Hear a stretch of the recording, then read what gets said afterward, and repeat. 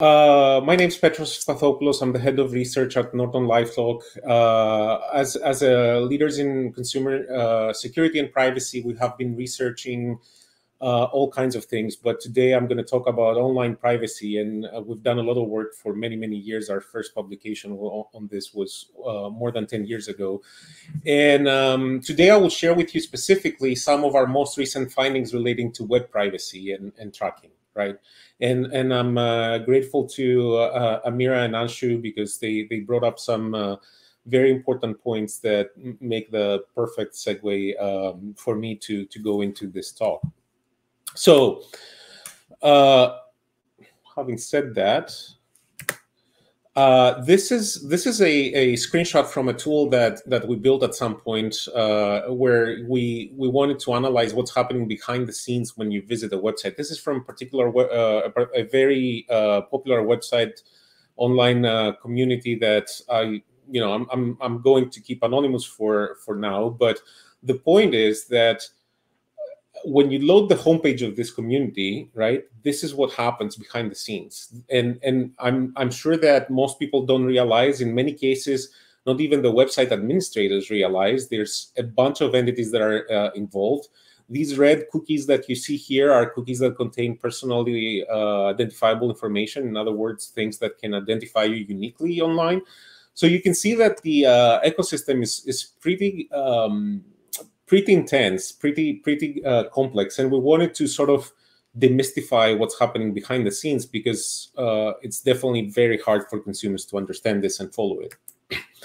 So the question that we asked ourselves was, do we know who is watching us online? So in other words, do we know what are all these entities that are being involved in setting cookies and doing all these things?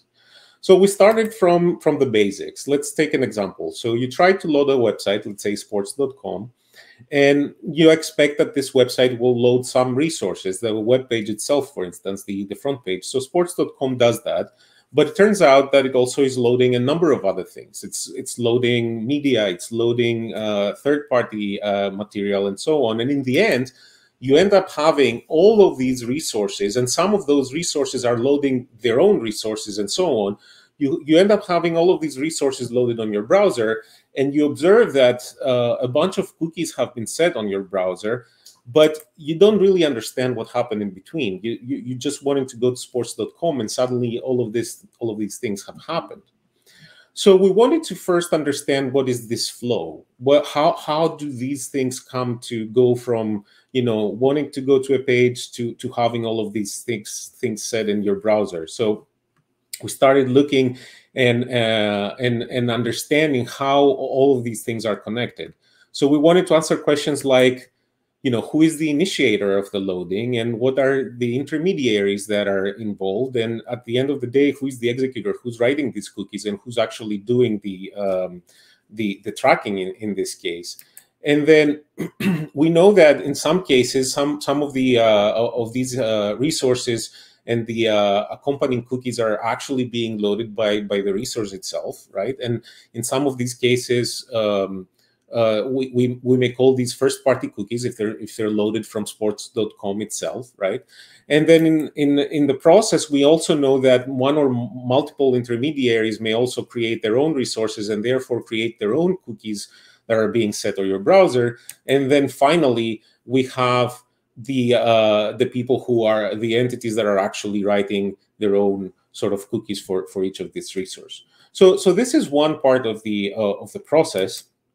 But then as we were doing this research, we observed another phenomenon that we reported and kind of had the privilege of kind of naming.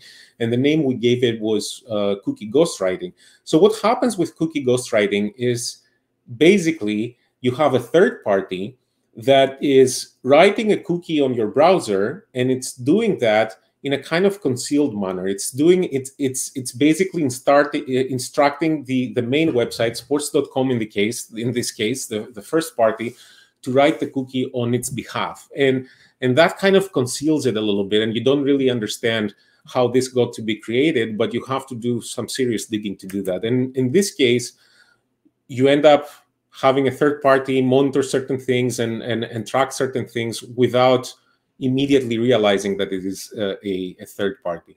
And then finally, just because this wasn't complex enough, we have a lot of cookie sharing. So behind the scenes, and not on the page, not with the intention of sports.com necessarily, there's a lot of cookies sharing taking place among all these entities that are being involved.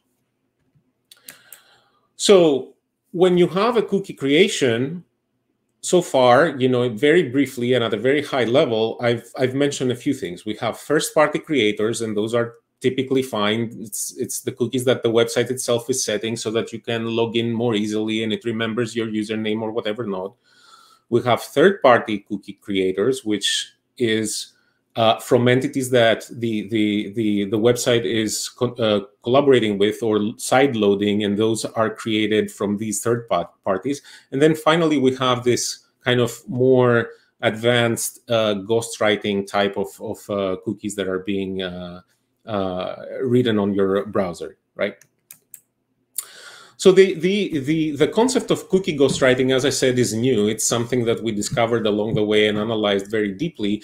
And I wanted to kind of revisit it so that I kind of give you a more specific example and for people to understand.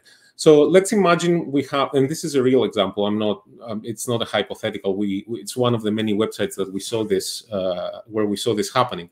So let's imagine that you have a photo sharing application, online application, and there's a third party that's being employed by the service as a digital trust service or whatnot, and that service wants to create a cookie, but they decide to create it in such a way, in collaboration with the first party, such that in the end, it appears as if the original website created it. But in fact, all the data that are being tracked by this cookie goes to the third party. So this is something we really need to keep an eye out for, because it kind of demonstrates the evolution of the tracking ecosystem, right? So for this study, which actually you can go in and read in full detail in our paper that is going to be published soon, but it's online for people to enjoy. We analyzed more than 138 million cookies. We used our custom infrastructure to do that, and we were able to answer some of these questions and extract some insights that I'm going to share with you right away. So first of all, we confirmed the roles and the actors, right? The creators is the most common role between prevalent actors. There are other actors that rarely create, but often act as senders and receivers. So this is more in the cookie sharing phase of the chain. And like I said, this can all be just by loading the homepage, right? It's not some complicated interaction. And then many other entities behave as intermediaries in both the creation and the sharing chains. So these are the primary roles. There are a few other roles as well, but these are the primary actors that we observed. So when we're looking at the numbers, we are seeing that ghosted cookies and third-party cookies, if we analyze the distributions, are the most prevalent ones right now. There's obviously a good amount of first-party cookies as well, but we see a lot of ghosted and third-party cookies. Now, if we look at the actual numbers of how many of those cookies are being created on websites, we see that there's a lot of first-party cookies, which makes sense because websites want to have their own control over preferences of the users and whatever not. And that third-party cookies and ghosted cookies are almost the same in terms of numbers, but we saw that websites that create third-party cookies or ghosted cookies, they create more than one. On average, they create about 3, right? So those are very, very popular as techniques to track people online. Let's look at some other interesting questions. So what is the real impact of web tracking on users, on consumers? So we wanted to ask questions like, how many trackers do users encounter, and how fast do they encounter them? And what are the correlations we're seeing about visited websites and trackers and so on? And also, most importantly, what do trackers know? Do they know what websites we visit? Do they know how much can we understand how much this changes when we have cooperation among trackers and so on? So I'll give you a brief preview of some of our findings. As I said, the detailed results are mentioned in our paper. So intermediaries, which is kind of an interesting concept, because intermediaries are players, are actors that we don't expect in an interaction. When I go to sports.com, I expect to interact with sports.com. I wouldn't necessarily expect that other entities will see what I'm doing there. So during the creation chains, in 62% of the creation chains, cookie creation chains, and 48% of the sharing chains, we see at least one intermediary. So this basically means that in more than half the cases where we interact online and there's cookie involved, either creation of cookies or sharing of cookies, there's always at least one intermediary that's observing the interaction.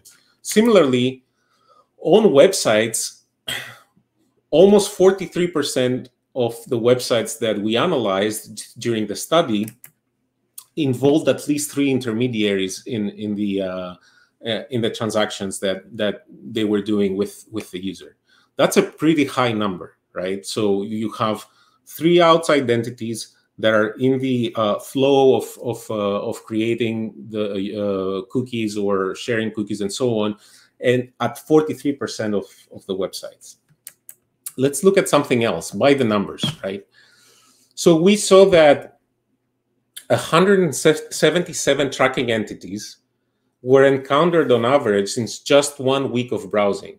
So basically, we simulated 1 week of browsing based on data, and we saw that in just 1 week, we're seeing 177 tracking entities. And at this point, I want to point out that by tracking entities, we don't mean specific trackers. We mean companies that may have many subsidiaries that are actually doing tracking. So we group those and count them. So if we were going to count individual trackers, it would be a lot more.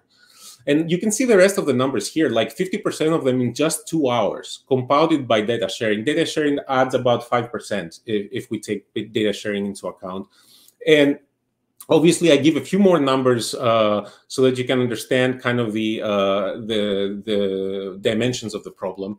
And at the end of the day, as I said, we saw that if we were going to group tracking entities and count them, we see more than 6,300 of those. And what's interesting, if we dig further, we'll see that certain sensitive categories that people may be particularly sensitive about, like their political views or the legal views and so on, are actually treated with preference by different tracking entities. Not all tracking entities like to see the same stuff. So for instance, I'm calling out Facebook here, but there's information on all tracking entities. Facebook covers 60% of political websites and 50% of health categories. Finally, we observe the security paradox. So the security paradox here means that websites that we saw containing bad stuff like malicious data, botnets, spam, and so on, and this is denoted by the risk score, they didn't employ as many trackers, and that's because the website was didn't have a reason to track you there. They have other malicious goals that they're trying to achieve. Now, the ecosystem turns out to be quite well connected. So this graph shows you the relationship between the different major trackers, and these relationships are either sharing of data or the one loading the other. So it's a pretty tight graph there. There's the level of collaboration among trackers is quite significant. And as I said, that amplifies the amount of tracking that's happening. But here are a few numbers just to answer the question, and we've kind of isolated to the top trackers here. So for instance, Google can know up to 63% of your history and 72% of the websites you visit for a very, very, very wide range of users, almost all of the users, right? And so on and so forth. So by deploying the same trackers and doing data sharing among different websites, it's very easy for the tracking companies to infer the websites that you go to and infer your browsing habits, right? So just to share a few final thoughts about the road ahead. The tracking ecosystem gets smarter and smarter. We see that there are new techniques that are being used, and I expect that there will be more and more being deployed soon. It's an ongoing area of research for all of us, and especially my team at NortonLifeLock. We have more information and details available on our website, and as I said, we've published papers that you can find online. But the bottom line is that all of this is very complex. It's very complex for consumers to follow. They definitely need assistance in this kind of journey online. But it's also very hard for businesses to understand. Like, you sign up for something that's going to enable your business to thrive, and suddenly this includes all kinds of other things and intermediaries, and suddenly your website is kind of a tracking mess. Now, on the more let's say optimistic front, there are things that we can do. There are tools that can help consumers while we sort this out, because it's really difficult for them to do it on their own. I'm going to call out Norton Anti-Track, which is something that we put out, but of course there are other options as well, and they provide quite good protection in some cases against some of these threats. And with that, I'll pause here and give the microphone back to the moderator.